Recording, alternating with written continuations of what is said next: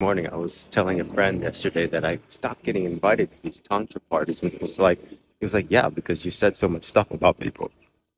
Well, I'm gonna say more now, because I was like, well, might as well, since I'm out, might as well stay and say the things I want to say the best way possible without getting deported. So there's this big ecstatic dance DJ in town, and he's kind of like a guru around. He came from rich family, uh, American, white man, has an Asian wife now with kids, has another baby with an Asian woman, has another baby with an Asian woman.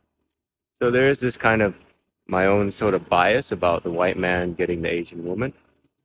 So that's going to make me more personally invested in kind of helping the world see this man or see the world in a way that's different. But it's not about him, it's about the way the world works. Basically, if you have status already, you have money, you have power, you own parts of the organizations in town, then you can spend your time just producing music and making art and becoming a ceremonialist. It's beautiful. So this is what I see this man's life is like, and people see him as some sort of embodied masculine king energy kind of guy, which is great. But I think it's funded by the fact that he has all this support already. And and his son is a little dick. Like I remember he scratched some girl's eye at this party, little kid, and didn't apologize. The dad, he was just like, whatever. And the girl's eye was fucking bleeding. And everyone's so scared of this guy that they don't say anything. All right. I can't hear. I was just, and um anyways, what I want to say is that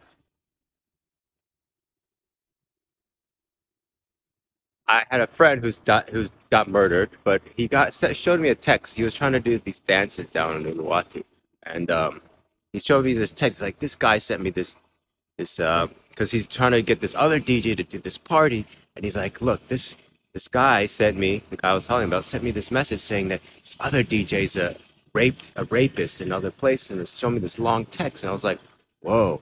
So these DJs, this guy who's like so kingly, right? Talking behind people's back, trying to take down other DJs. So this is part of the game that goes on behind the scenes of these people who've taken over here. There's actually uh, a ruthlessness, but in their public persona, it's hey, we're all one, Rama Dasa, Sa Se So Hong, say the great mantras, peace. But there's this kind of like, hey, I need to tell you about this other DJ. I'm actually doing a favor. But meanwhile, it's like, how do you know who's what? Like, how is this guy getting this information?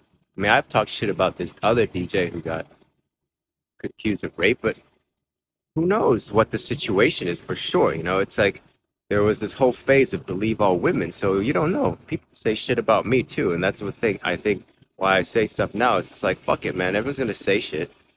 Somebody thought I punched a girl. It doesn't. None of this makes any sense.